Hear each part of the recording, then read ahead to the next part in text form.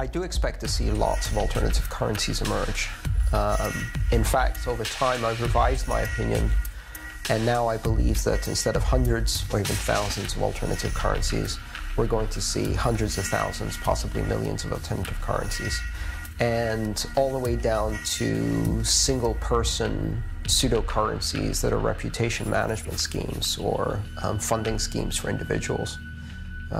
Novelty coins and fad coins and meme coins and coins created by 5-year-olds and 6-year-olds in school to trade with their friends. We're going to see millions of currencies.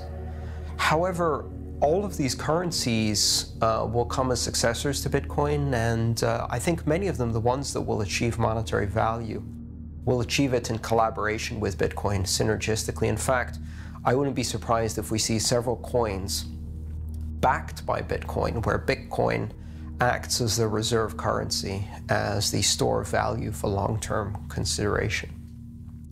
Over time, we may see Bitcoin be used mostly for very large value transactions, very much like the gold standard. And then more nimble currencies take on a more transactional role for day-to-day purchases and things like that. But if they do so, they only strengthen Bitcoin. They don't replace it.